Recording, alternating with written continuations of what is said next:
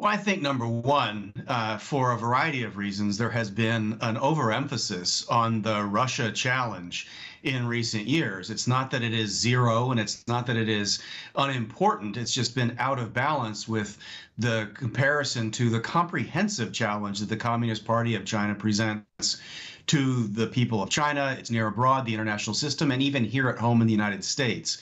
So one of the things, if we were really concerned about these two authoritarian revisionist powers working closer together, is that we would take more seriously and pin down Beijing on having to deal with what it's doing on its own.